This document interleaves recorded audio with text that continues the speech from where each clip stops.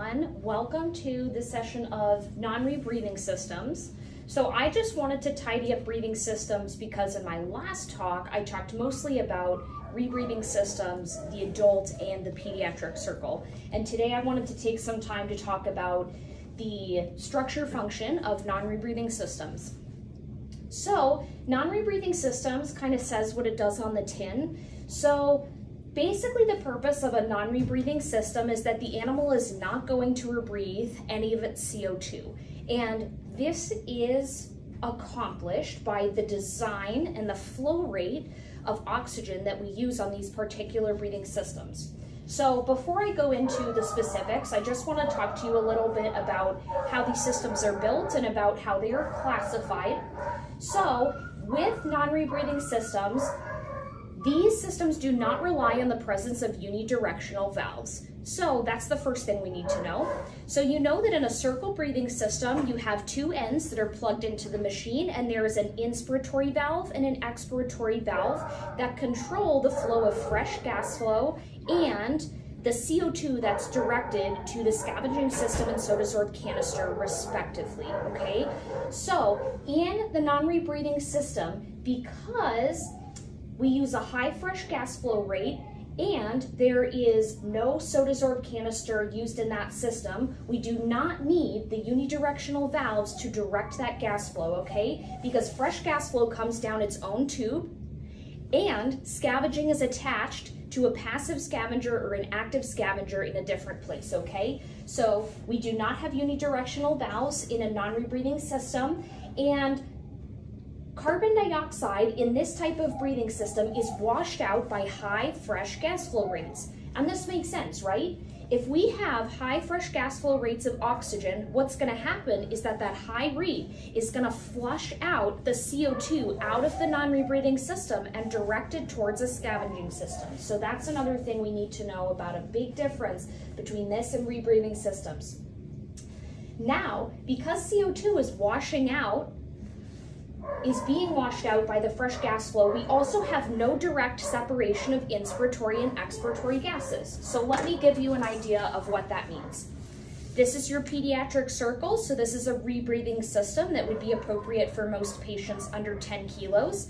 And you can tell that there's two different limbs, right? There's gonna be one going to the inspiratory side of the anesthesia machine, and the other is gonna go towards expiratory. And you remember that they have their own unidirectional valves. So those gases are relatively separate from one another. This is our lovely non-rebreathing system. Specifically, this is a Mapleson D type system. The non-rebreathing systems are classified according to Mapleson categories. So there's Mapleson A through F. Some of them we do not use in medicine very much anymore, and some of them are still very much in use. Some of the most popular machines today remain the Mapleson D and the Mapleson F, or the Ayers modification of the T-piece, which is Mapleson F. So this is Mapleson D. So there is no separation of the gases. So what I want you to know is that the patient is going to go on this end because this is the patient connector. The fresh gas flow is going to be attached to a port on the anesthesia machine, and it is going to travel down this long, thin piece of tubing, okay? And this goes to the patient. And then expiratory gases are usually going to come down this limb, but there is a lot of mixing going on, and one of the purposes of having high fresh gas flow is to help flush that CO2 down this limb. The expired CO2 is going to come down this limb, and at this point we have a place where we can control ventilation. So one of the modifications we have on this system is that we have an APL, an adjustable pressure limiting valve, and sometimes we're lucky enough there's a manometer so we can tell how much pressure is being transmitted to the patient, and we will also have a reservoir bag. Off of the APL valve, there is scavenge tubing. It is usually a different color, and this is safety designed in mind. And then we know that yellow and purple usually means scavenging, so this is the place where it attaches to the scavenging system. So there's no direct separation of inspiratory and expiratory gases in this system, and the purpose of that high fresh gas flow is to wash that CO2 down to where it can be scavenged. Now, because the tubing is very thin and relatively small and lightweight, These systems generally have low resistance to expiration. And what I mean by that is think of breathing through a straw versus breathing through a PVC pipe, right? So a straw, we're gonna encounter a lot of force when we breathe against it, but when we're breathing through like a big pipe or something like that, we're just going to get release of flow. We're not gonna get something kind of pressing back on us, right? And that is exactly what I mean when I say low resistance. So relatively low resistance.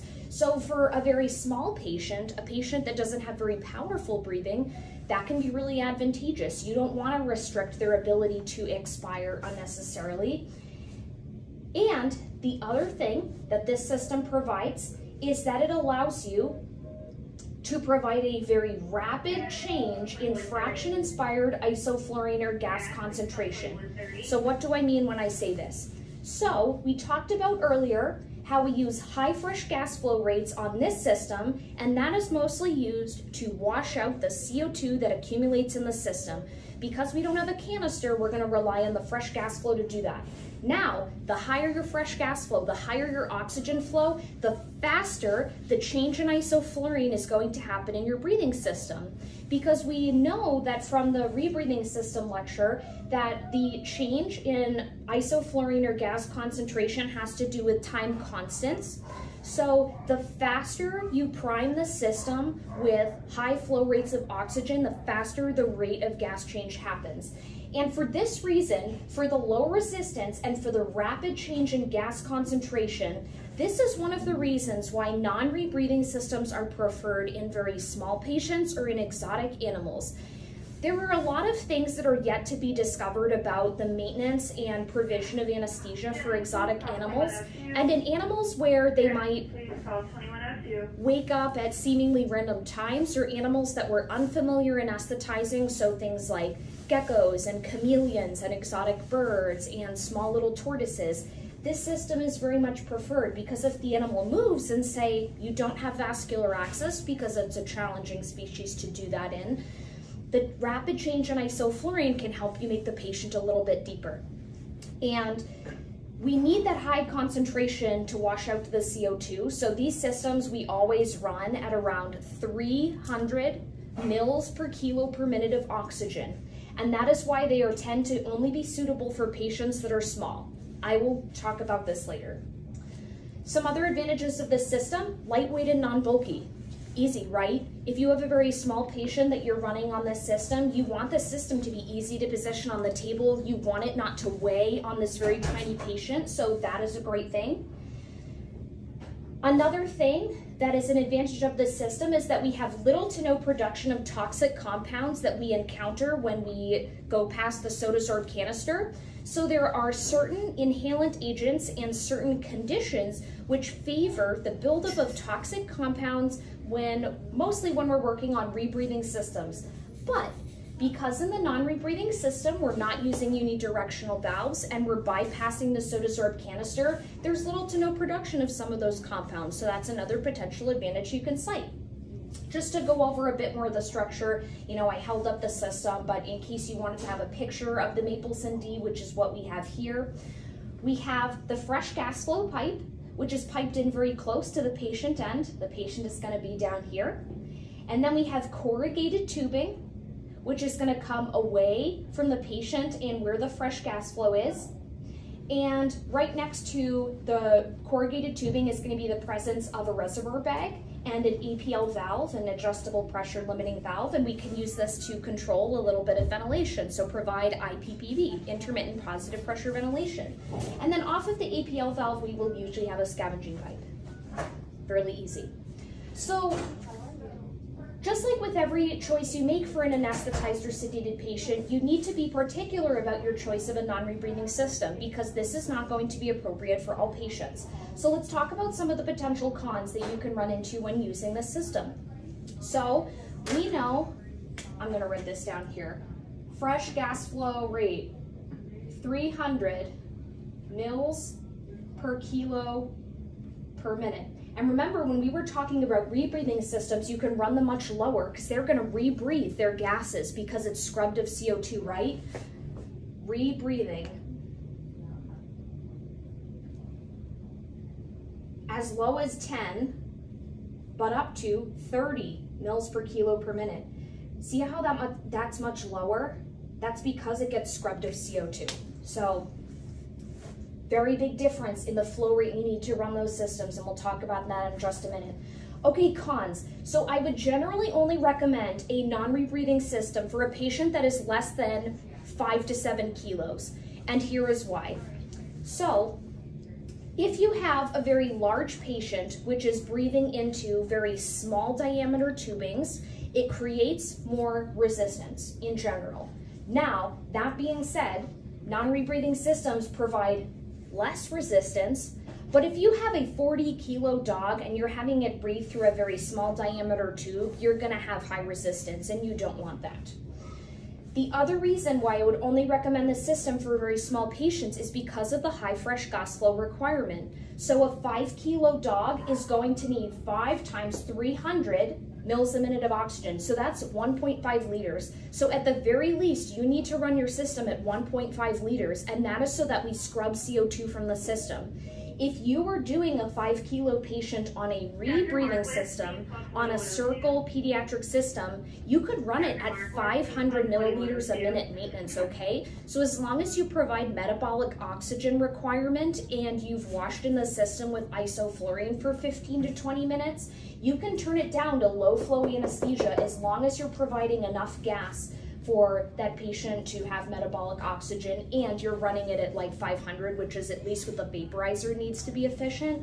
So small patients only, okay? You cannot provide more than 5 liters a minute on the flow meter, so a 20-kilo dog times 300 mils per kilo per minute, not really gonna be feasible on a non-rebreathing system. So small animals only, okay? Now, because we use very high flows of oxygen, we're gonna use more oxygen, we're gonna use more inhalant, and that's gonna cost the hospital money. May not be your money, but this is something you might need to think about if you're ever doing purchasing for a practice or you own your own practice, so it can use up more money. We use very high fresh gas flow rates in this system, and some of these breathing systems have a bag, and our lovely Mapleson D does have a bag. Now, the bag is just attached to the breathing system, and we're using high fresh gas flow rates, right? If the bag becomes kinked, or if the bag becomes bent over or obstructed, that fresh gas flow is going to keep coming into the bag, okay? So one of the potential problems that you can have is that you can have barotrauma or lung trauma from the system, and that's because pressure builds up very, very, very rapidly. So if you have this system, make sure the bag is always laid out flat. If you are going to provide IPPV with the pop-off valve on these systems, make sure you just hold it for a moment and then let it go, because pressure builds up very quickly, okay? Watch the bag for obstruction, barotrauma if obstructed or the APL valve is closed. And for this reason, a lot of these APL valves are quick release, okay? So, in summary, the main differences between this system and the rebreathing is that the CO2 is going to get washed out by high fresh gas flow rates. On our Mapleson D, which is what we have at our practice, we're going to use 300 mils per kilo per minute. But if you were using a circle, you could get away with something much, much lower. We like these systems because you can rapidly change isoflurane concentration. So maybe for exotic animals, this is something that's going to be really helpful. They're lightweight, they tend to be pretty cheap, and they're not bulky. Less production of toxic compounds, depending on what type of system and agent you're using. I would only recommend them for smaller patients. They do tend to cost more money if you use high fresh gas flow rates, which is what you need. And you need to be very careful that the orientation of the system is laid nice and flat and you can easily see all parts.